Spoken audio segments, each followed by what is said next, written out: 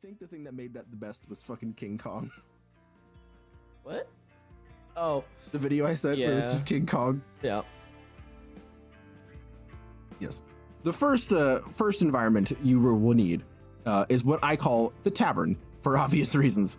The environment does not have to literally be a tavern, but it is essentially the meeting place where players can make introductions, have time to test the waters of like the setting and some of the like more fiction forward aspects of the game, gather information necessary to give them that good old agency that they need to make decisions going forward. That sweet agency that can never be taken away ever, even if it makes sense for the narrative.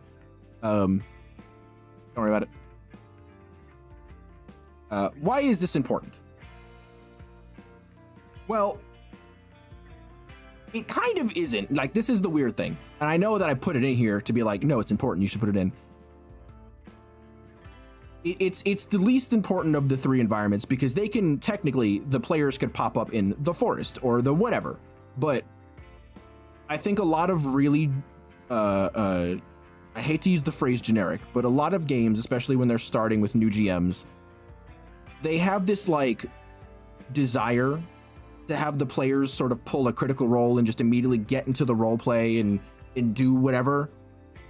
But not all parties are like that, right? If you start them off in the forest, which I will explain in a second, they might not really know what to do or how to proceed if they've not thought about, you know, how their character does things, what aspects of the fiction they're going to follow.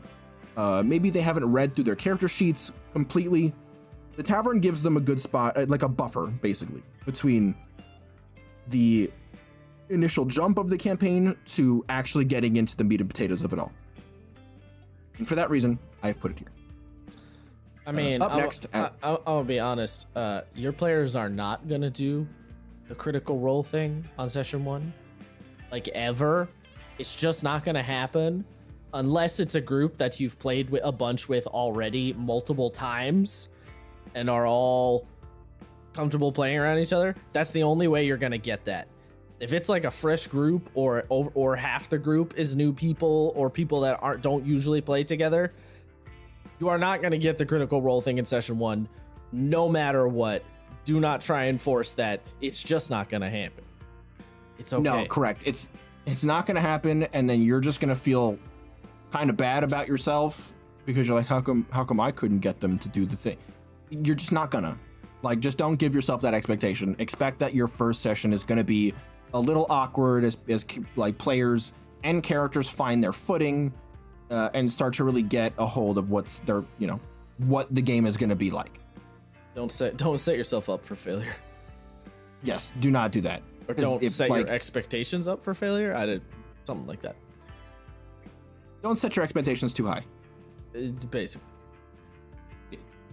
Granted, personally, the tavern bit, I'm not a fan. I've talked about that before, but it has its uses. True, and you, again, you know, you're quite experienced when it comes to GMing, so I think you very easily can skip this step entirely and be perfectly fine. Like, shit, fucking Beyond the Gods, we were fine. Like, I mean, I would argue that everyone can actually skip this step and get more success out of it than they realize, but people are hesitant to do so. And I think the main reason people are hesitant to do so is because newer GMs, one of the main problems they have is that comfortableness. They lack the confidence in their authority. And when I say authority, I sort of mean their ability to control the pace of things. They lack the confidence in their authority to just move things along.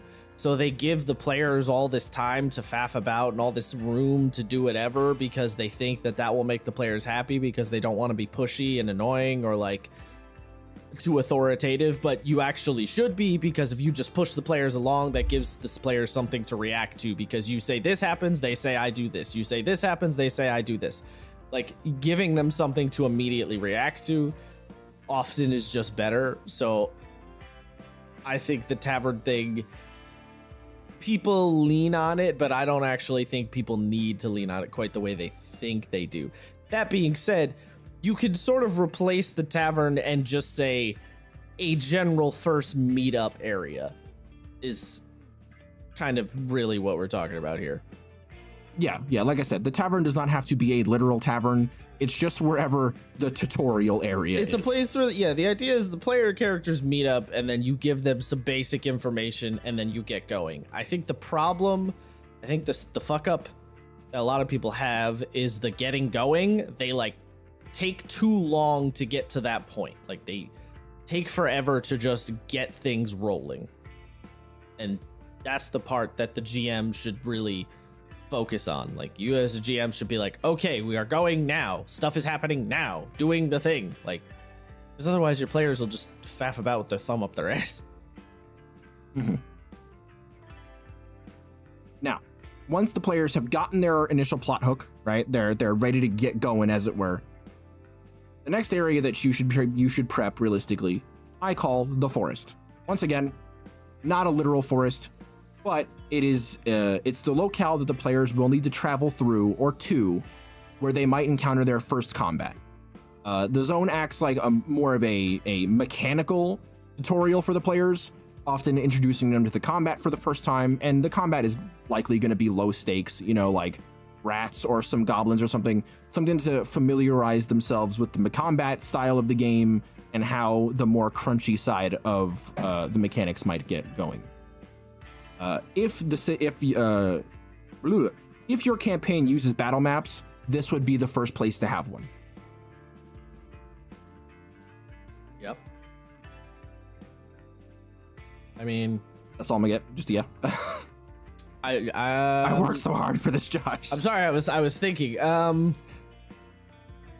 Yeah, I mean the forest. Yeah, the idea of traveling from point A to point B. This is your sort of in between stretch. This is where I think the thing. Yeah, you could get the first combat tutorial. You can also get in. This is where you'll get the first sort of messing around with the general mechanics sort of stuff. Like for example, if it's D&D, this is where you can get some skill checks in there. You know, if it's a cyberpunk game, maybe this is where you're gonna do some like staking the mission area out type stuff. You know, stuff along those lines. Playing with this sort of interacting with the general non-combat focused mechanics. This is also where you'll hit that. And well, it doesn't have to be a forest. It's often great when it is a forest. Big fan of spooky forest. Yeah, look, it's a classic for a reason. As you'll notice, all of the fucking names I've used are pretty, like, they're cliches, but they're damn good ones. And cliches are cliches for a reason. Listen, I don't love the tavern, but I love me the spooky forest. Yeah, of course. I think it's because there's just infinite possibilities for a spooky forest. Like, and pretty much all of it makes sense. Yeah. Everything from, like, a Wendigo to some bandits to some, like, kobolds that locked themselves out of their own lair and like set a bunch of traps, and now they're like, help, we're stuck out here. What do we do? Please help us get into our dungeon. Yeah, like I said, like what me and Josh said, it allows players to really interact with the crunchier side of the game in a very introductory way that won't, you know, drown them in what's a really dumb one? Like grappling rules in Shadowrun. What is that, like 4 pages? No. Pathfinder has really long grappling rules. You might be thinking of that one. That's what, yeah. Yeah, I mean, you don't necessarily want to get into any of the more crunchy, obnoxious mechanics. That's for, I mean, I'm trying to think what would be the 5e equivalent. Like, don't do, I don't know, don't use crafting rules right away. Like, that's not even a good, I'm trying to think of what a good like comparison one in 5e would be. Like jump distances and climbing rules. Yeah, that's not a bad. Basically, don't start with any of the mechanics that require like rules minutia stuff. Start with your basic skill check DC, yes or no, pass or fail type shit. Yeah, they've got to hop over a puddle before you can strap rockets to the orc and make it scale in the mountains because you don't want to do the combat encounter. Sure, yeah. That being said, combat encounters are a minutia thing, but they're you kind of can't skip that. You have to do it at some point. So yeah, they're a major thing, but they're also a major factor of the game, especially if you're playing something like D&D. The focus of the game, yeah. Yeah. After the forest, you get to Sons of the Forest. Yes, true. But what you actually get to is what I like to call the lair.